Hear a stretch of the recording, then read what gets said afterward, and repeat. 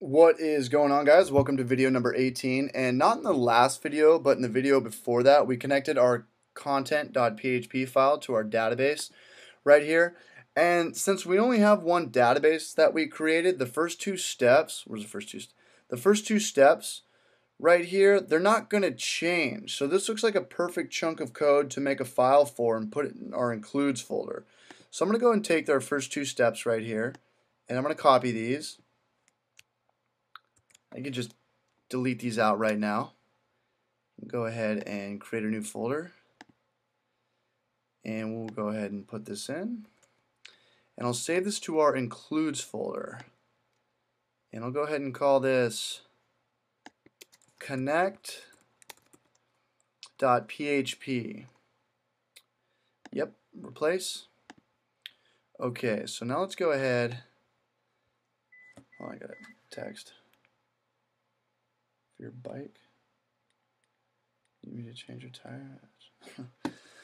Where were we? Yada yada yada. Okay, so let's go ahead and source that file in that we just created. Whoa, where are you going?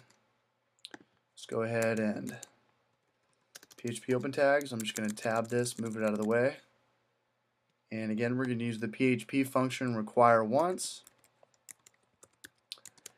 And we put it in our includes, and we called it, what was it, connect.php. Let's go ahead and close this out. We can bring this back together.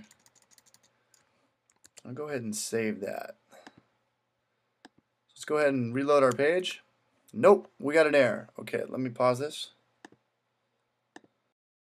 And can anybody tell me where our error was? And you probably didn't even do it because you spelled includes right, because I'm an idiot. Let's go ahead and save this. Let's reload it. Perfect. Okay, so we sourced the first two steps out into a new file, and then we brought it back in and just used up one line of code now to kind of consolidate our PHP. Well, we're not going to do that with our second and third part of connecting to our database because these things are going to change. We're going to pull in different queries and ask different questions on different pages. But a page that's not going to change, I apologize, a step that is not going to change is our close connection down here. What we're going to do for this is we can either create a new file or we could just add it to our footer.php file. And that's what I'm going to do. So I'm going to go ahead, I'm going to grab this, I'm going to copy it, I'm going to delete it, and I'm going to find my footer.php file. And I'm going to go ahead and paste this in here. Okay, so our footer.php is going to be on every page of our website, but we might not be accessing our database on every single page. So I'm going to go ahead and run another PHP function with an if statement that lets us know if our database is set, then close it out. But if it's not set, then don't even worry about it. So just follow along. So it's going to be if is set, and our variable was connection. I'm going to give it curly braces.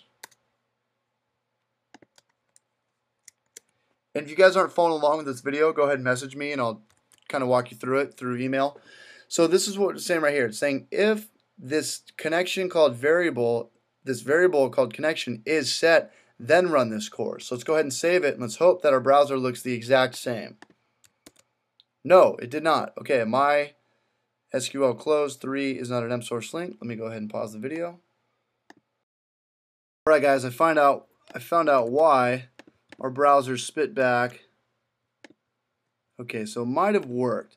If the include didn't work for you guys down here, go ahead and use the PHP function require. Again, I'm on our content.php down here at the footer, because require will ensure that the file is included as the parser looks required prior to the parsing of the file. So again, if this doesn't make sense to you, it's require and include are the exact same things. So depending on what browser you're using, maybe that's why it spit it back to me. Maybe it worked for you guys on the first time. Let's go ahead and reload it now. Okay, perfect. So what did we do in this video? We went ahead and we sourced out the first two steps of accessing our database. We put it into a file called connect.php. And then we pulled it in with the PHP function of require _once.